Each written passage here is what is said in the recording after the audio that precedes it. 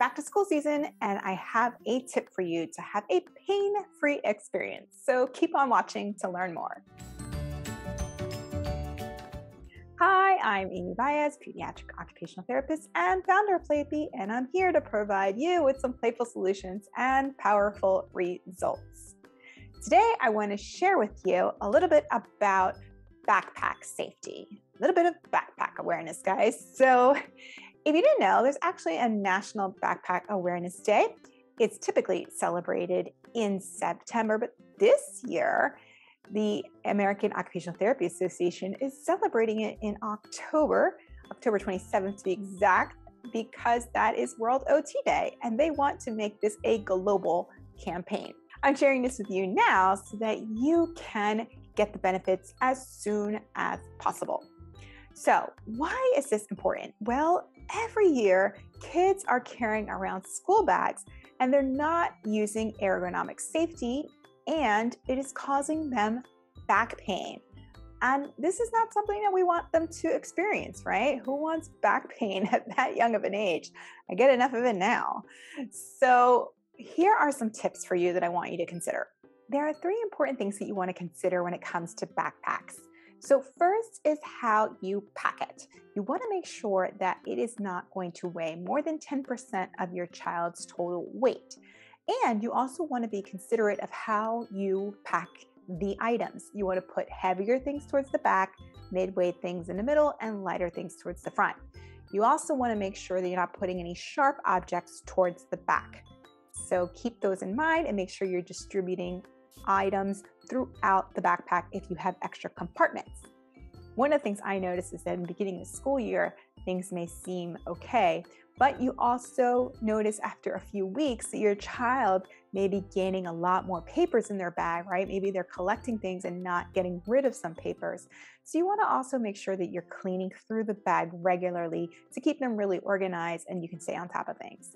Another thing you want to think about is how you're putting it on.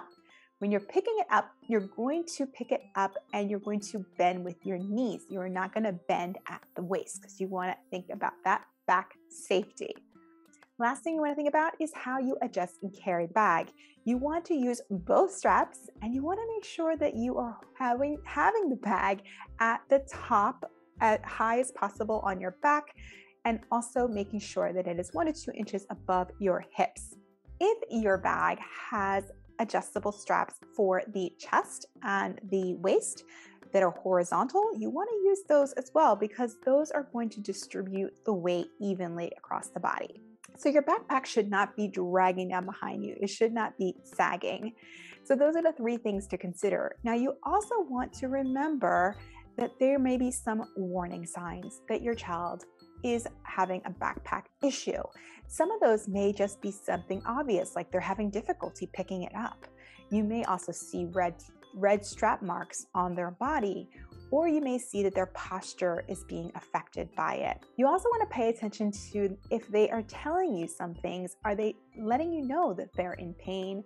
Do they look like they're in pain by their facial expressions? And also if they're experiencing any tingling in their arms or in their hands. So keep those things in mind. Those are really important warning signs that you have to adjust something with your backpack. So again, you want to pack it, you want to put it on, and you want to adjust and carry. Those are the 3 steps that you want to consider related to your backpack. Now, the American Occupational Therapy Association was nice enough to create a little bit of an educational PDF for you. I've included this link in this video description so that you can have it as a helpful tool for you. So I hope you find these tips helpful and really useful for you and your family. If you have any more questions, be sure to leave a comment and let me know. And also make sure you check out that description box so that you can have some useful links that are also shared from the AOTA. Thanks for listening. I hope to see you soon and have a playful day.